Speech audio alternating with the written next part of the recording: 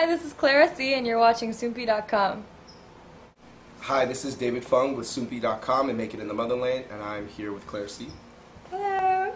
So, Clara, why don't you really quickly explain the face paint? Oh, the face paint. This is just my makeup in the morning, and you gotta accept who I am. Oh.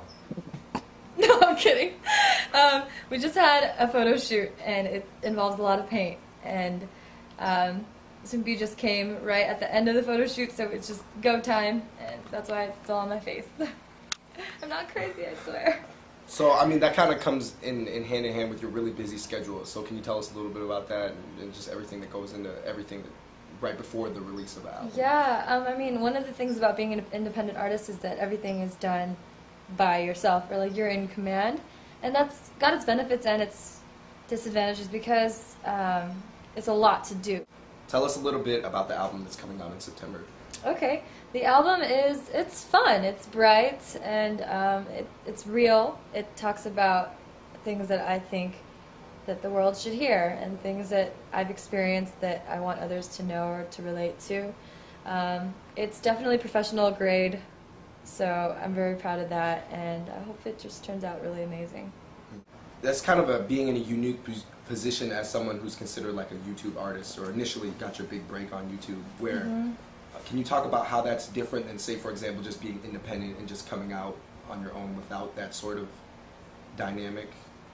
So yeah, like having a in some ways a very developed fan base based off YouTube, but then this is your first album being released. Oh yeah, I mean, I was talking to Kina briefly about this too, and we were both talking about how YouTube, it's all YouTube.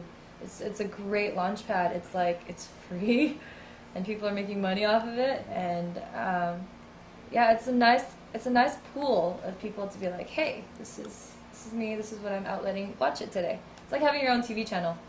But is your ultimate goal to move, like, there seems like to be a gap kind of between like what is considered a mainstream artist and then a YouTube artist. Are you trying to cross over to become a... Yeah, I'm just open to letting whatever happens happen, because no matter what happens, I hope to have listeners and hope to have people who appreciate the art.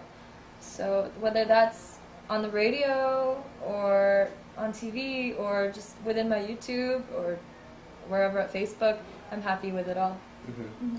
Do you think you're in an interesting position being, for example, like part of this movement that a lot of particularly Asian Americans participated on YouTube, and like what is your whole thoughts on that entire industry basically that's come up?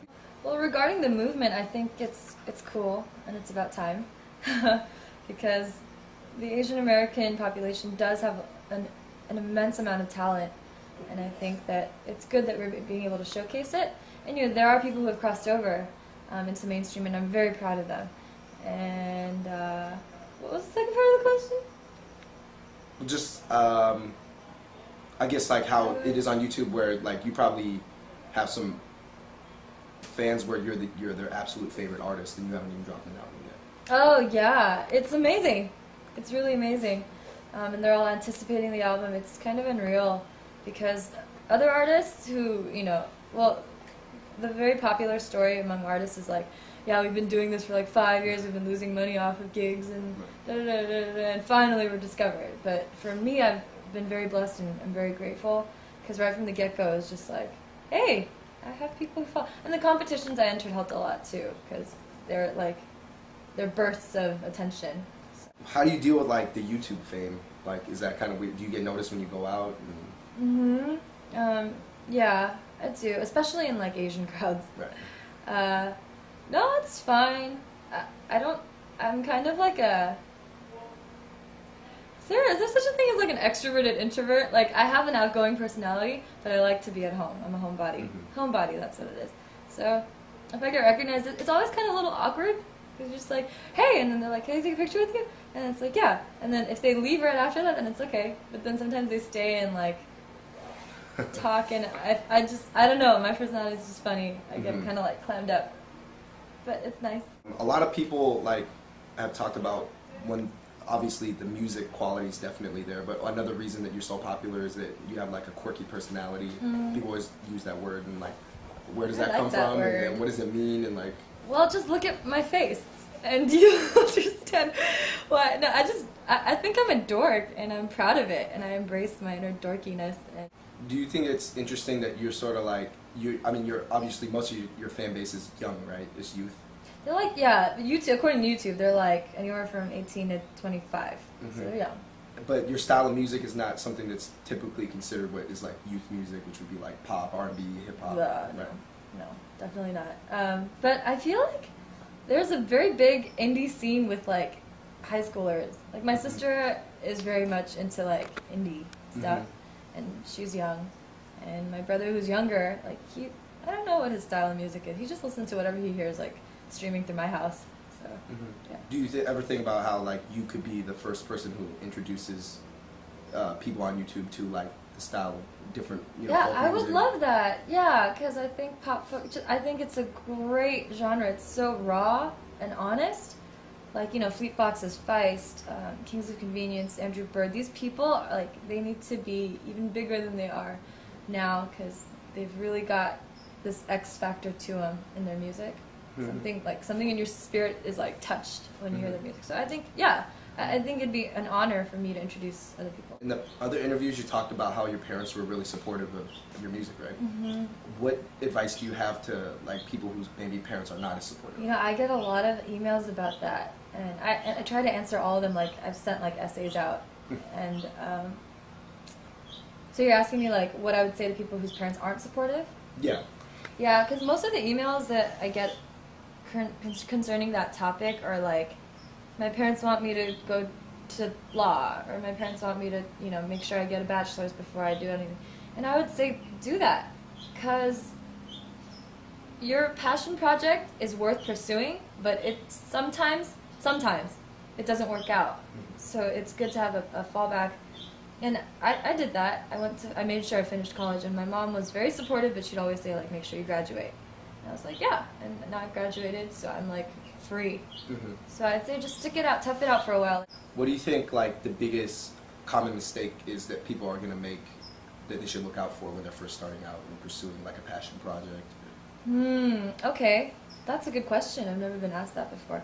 I would say that if you're doing something, or if your image is something that is not true to you, if you're trying too hard to be something else, or be like an icon already, like it's not going to work for you.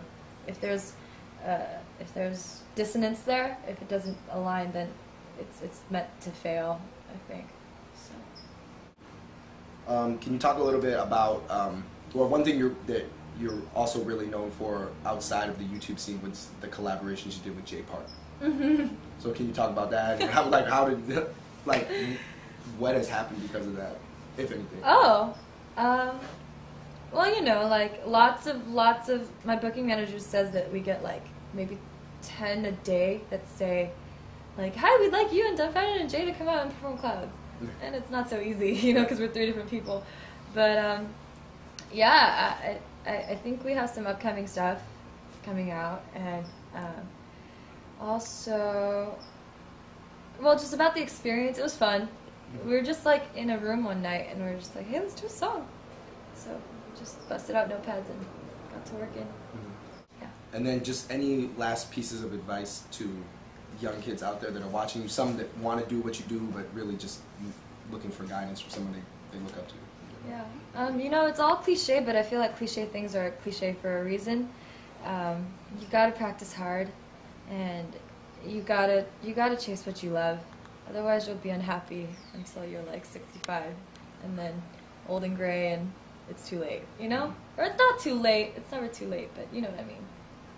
There's some 65-year-old guy out Yeah. there. Like, I'm at 165. Hey, you're watching Soompi.com.